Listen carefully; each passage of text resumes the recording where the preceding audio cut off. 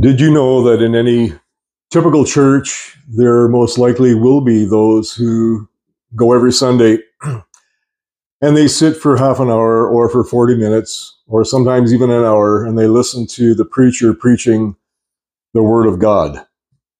And after the message is done and after the preacher has given the altar call or perhaps the closing prayer or perhaps the closing song, they get up and they leave, and you could ask them, so what did you think of the message? And they would agree with it, right? They would agree with it. Yeah, it was great. I think that was a powerful message. I think it was very timely. I think it's very relevant. It certainly spoke to me. You know, they would make those comments, and they would leave the building, and they would continue on with their Christian life as usual, with no change, no application of the word that they had just heard. You know, no determination.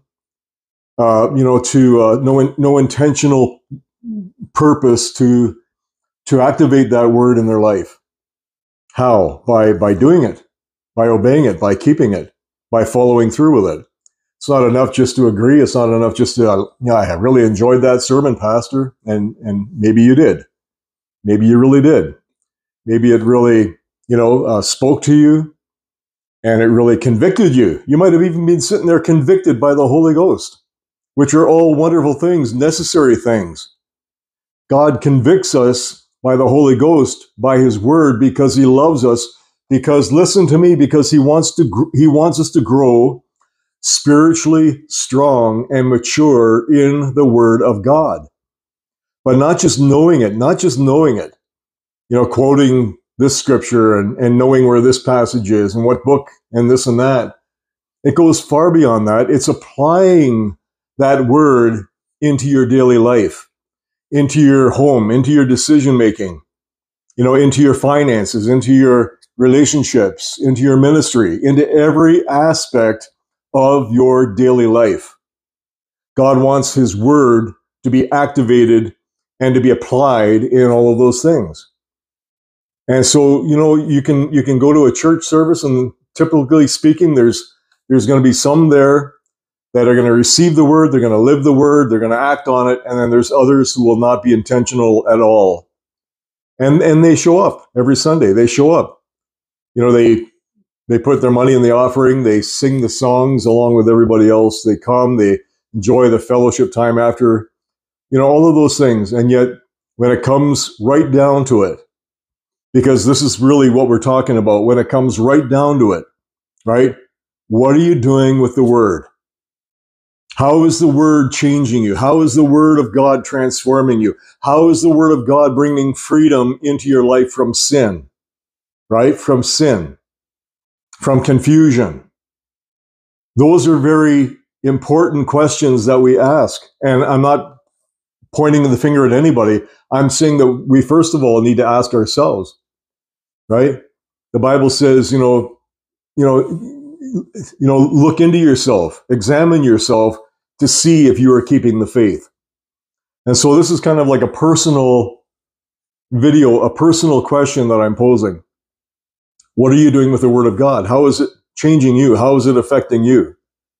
And I'm not talking about just the head knowledge. I'm talking about the reality of everyday life, because that's what God's Word, every bit of God's word, Old Testament, New Testament, from Genesis to Revelation, every word of Scripture is written to apply to our lives for our benefit, for our growth, our understanding, our relationship with Christ, our wisdom in this world, our ethics, morality, holiness, righteousness, the fear of the Lord. All of those things are found in the Word of God. But they're only powerful in your life if you are applying them in your life. The principles of the kingdom.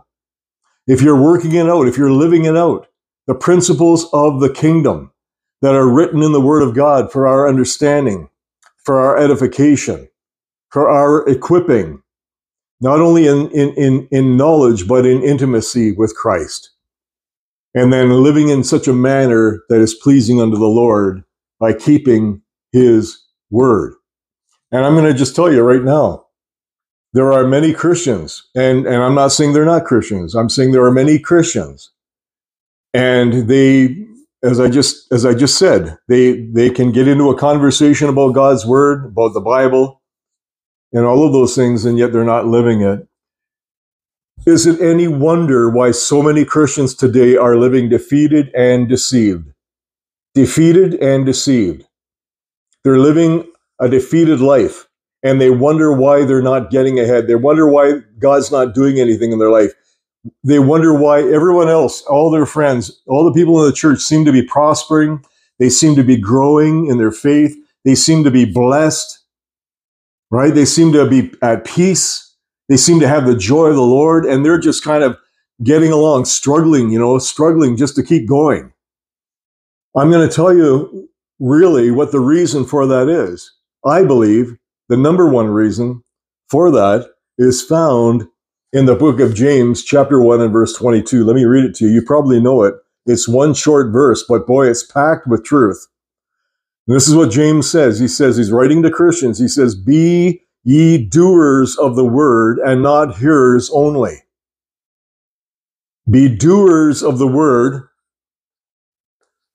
and not hearers only. So in other words, you can hear the word of God, right? Every Sunday. You can hear it today, on YouTube. You can hear it on digital. You can hear it through your headphones. You can hear the word of God. It's all there. Anytime, wherever, whenever, you can hear the word of God. And that's a wonderful thing to do. I do that all the time. When I go for walks in the morning, I'll put my earbuds in and I'll listen to the word of God. And that word of God that I'm hearing is producing faith in my heart. Hallelujah. It happens all the time because I want to hear the word. I want to hear the truth. I want to hear the freedom that is given to me by the word of God, the spiritual freedom. Hallelujah. And so, but I didn't finish the verse, by the way, because James goes on to say this, be doers of the word and not hearers only. Here it is, deceiving your own selves. So, in other words, if you are hearing the word or reading the word or receiving the word being preached, all of that, you're hearing it, but you're not applying it. You're not living it. You're not doing it. You're not keeping it. James says, you're deceiving your own self. You are deceiving your own self. You can't misinterpret that. You can't try to make that say something that it's not saying. Well, God knows, I struggle to keep the word. God knows I don't really understand. No, don't even go down that road. Don't even go down that road. The Holy Spirit gives you understanding if you ask. The Holy Spirit gives you wisdom if you ask the word of God. The Holy Spirit gives you faith if you ask. The Bible says that faith comes by hearing, and hearing by the word of God. And then we apply the word of God, and now our hearing and now our faith is applied. Faith without works, faith without application is dead. And so we begin by hearing, and then we follow through by applying it to our life. James says to be a doer of the word. In other words, we're actually living it. We're actually doing it to the best that we can with God's grace, with God's help, with God's strength, with God's wisdom, with God's understanding, with God's revelation of his word. And now our lives are becoming fruitful. Now our lives are becoming blessed. Now we're experiencing the glory and the presence of God in our life like we never had before. Not just when we go into a church service, but right in our own homes when we're locked away with God one-on-one. And we're reading the word. Now it's becoming revelation to our spirit. No longer just a head knowledge. No longer just black letters on white paper. Now it's becoming life, because that's what the word is. It's life. Jesus said, the words that I speak unto you are spirit and they are life. Hallelujah. Because now you are applying the word. You're doing it. You're living it out. Let me read you that verse in the Passion Translation. This precious woman, this older woman, one day a little while ago, she said, I have a gift for you. And she gave me a Bible, a brand new Bible. It's the Passion Translation, and I don't read it a whole lot. I like to read King James Version or New King James Version. That's my preference. That's what I've known for over 40 years serving the Lord, but I do enjoy other paraphrases or other translations as well. But this is what the Passion Bible says, and I love it. Listen to what it says. The same verse, James chapter 1:22. Don't just listen to the word of truth and not respond to it. Wow, okay. Don't just listen to it and not respond to it, for that is the essence of self-deception. That is the essence of self-deception. Exactly as James says, you are deceiving yourself when you hear the word, when you listen to the word, but you're not applying it. As this version says, you're not responding to it. You're not following through with it. You've got to. You've got to. Because if you don't, you're going to continue to be deceived. You don't want to be deceived, especially in this day and age in which we are living, where there is so much deception today in the world and in the church and behind pulpits and on YouTube and in the latest books and in the latest messages and the latest prophetic words. So much deception today. You've got to be able to discern all of that. And the way that you discern is through the Word of God. Hallelujah. The Word of God. When the Holy Spirit speaks and reveals to you, it is in confirmation and it's in backing to the Word of God. Hallelujah. And so as you fulfill the Word, as you put it into practice in your life, there's going to be a total turnaround. Hallelujah. All of those fears, all of those doubts, all the times of the bouts of depression that we go through, that I go through, it all changes when the joy of the Lord comes, because in His presence, there is fullness of joy. And at His right hand, at God's right hand, there are pleasures forevermore. How do you come into the presence of the Lord? It's by living the Word. That's how. Breathing the Word, feeding on the Word, reading the Word, meditating on the Word, receiving the Word into your spirit, and then letting the Word do its work in us and through us. That's how. That's how it transforms your life. You know, I love the book of Psalms. And I read the Psalms. Oh, sorry, I do. I read the Psalms often, but I also listen to it. I think I've shared this with you before. I listen to Psalm 119 often at night when I'm laying down to sleep. And, it's about a 20-minute listen. And I'm amazed. I'm amazed at the number of times that the writer of Psalms, which is most likely David, Psalm 119, mentions how often he keeps the Word of God. Not just hears it, but he keeps the Word of God. He does the Word of God. As James says, be doers of the Word. Over and over and over. I tried reading them all. For this video, there were so many. But I want to challenge you. Either read Psalm 119 or listen to Psalm 119, and you'll be amazed at the number of times that the writer, in passion and in intimacy and in love for God and love for His Word, Lord, I have kept your Word. Lord, I keep your statutes. Lord, I will keep your commandments. On and on and on. He keeps saying that over and over and over again. And that just blesses me. That encourages me in my life to keep the Word of God. Well, Pastor Mike, that's the Old Testament, that's the way it was back then, in the law. But now we're under grace, and now we don't have to be too concerned about, what you're saying about being so dogmatic and so, so fanatic about keeping the Word, because we already have the Word and it's keeping us, right? That's kind of the way the modern church looks at, the Word is keeping us. We don't have to keep the Word, it's keeping us. That's just Old Testament. Well, let me surprise you, because let me give you a verse from the New Testament, 1 John 3, verse 22. Listen to this. Whatever we ask in prayer, we receive of Him. Why? Because we keep His commandments and do those things that are pleasing in His sight. We are fulfilling, we are obeying, we are doing, we are keeping, we are responding, we are being intentional to the Word of God. It's right there. Read it for yourself. It's right there. I'll read it again to you. 1 John chapter 3, 22. Whatsoever we ask, we receive of Him. Why? Because we keep His commandments. Just like we read in Psalm 119.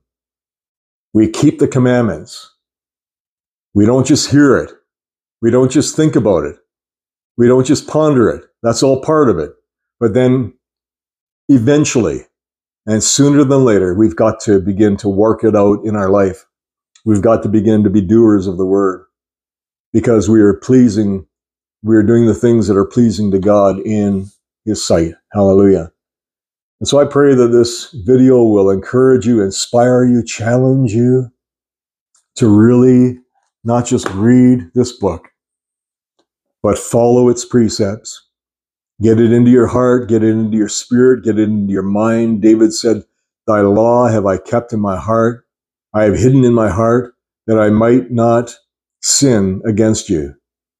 That's one of the big downfalls in a Christian's life, is the temptation and to sin. When you were following the word, when you were obeying the word, when you were doing the word, that grip, that power, that enticement of that temptation of sin loses its stronghold over your life. It really does. It really does. The more you fall in love with God, the more you fall in love with his word, the more you obey his word, that power of sin loses its grip over you. I'm telling you from my own experience. You that are watching right now, and you are literally bound in chains of sin and temptation that you cannot break, that you can't get free from. Get into the word of God. Begin to obey the word of God. Ask God, Father, I don't want to just know your word. Father, I believe your word. Father, I agree with your word. Father, I want to follow your word. But God, help me. Give me the grace to do it. And as God gives you the grace to do it and to fulfill it and to keep it, I'm telling you that sin is going to lose its grip and control over your life. Hallelujah. You're going to walk free. You're going to live clean. You're going to walk in obedience, not out of fear or duty, but out of love and out of joy and out of honor to God, the lover of your soul, the lifter of your head, because you are now a doer of the word. You're no longer deceived. You're no longer deceived. Now you have truth. Now you have freedom. Now you have reality of what God desires of us, because whatever we ask, we receive of him, because we keep his commandments and do those things that are pleasing in his sight. Father God, I just pray for every viewer right now. Lord, no matter where they are spiritually, God, some are walking in great victory, walking in power and authority, walking as doers of your word, Jesus. And God, then there are others, oh God, that are struggling, that God are bound. They're bound by the lies of the enemy. They're bound by temptation, or they're bound by that sin that they can't seem to break and shake. And Lord, I pray for every viewer right now, God, that including myself, God, that we will continue to be doers of your word, so that we are not being deceived, but God, that we are walking in the freedom and in the truth that Christ came to give us. Jesus, you said that if we continue in your word, then we are your disciples indeed, and then we shall know the truth, and the truth will make us free. Hallelujah. So Lord, let us continue in your word. Let us continue to fulfill your word. Let us continue to be doers of your word, Father, I pray. God, that we would respond to your word in action, faith with action. God, that's going to bring such blessing, freedom, prosperity, the goodness of God, the greatness of God, the mercy of God, the blessing and the favor of God upon our lives, and that all that we put our hand to will prosper. Hallelujah. Because we are doing your word and not just listening or hearing, but Lord, we are fulfilling in Jesus' mighty name. Amen and amen. Praise God. I feel better already. So God bless you, and just continue to walk in the word. Hallelujah. Your life is going to be transformed in Jesus' name. Amen. Bye-bye for now.